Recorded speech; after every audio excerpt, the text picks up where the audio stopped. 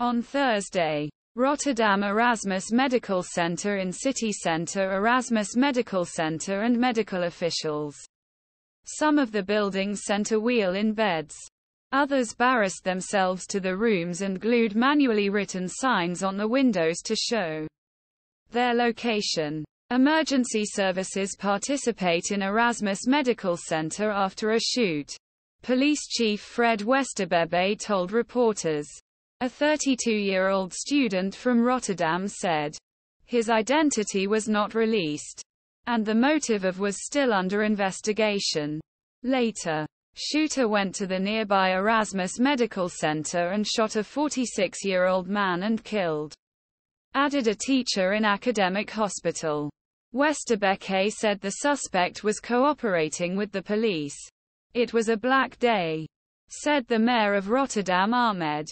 Police chief went to the nearby Erasmus Medical Center and a 46-year-old man shot and killed a teacher in the academic hospital. This year, small explosions in Rotterdam and competitor drug gangs were accused in homes and businesses.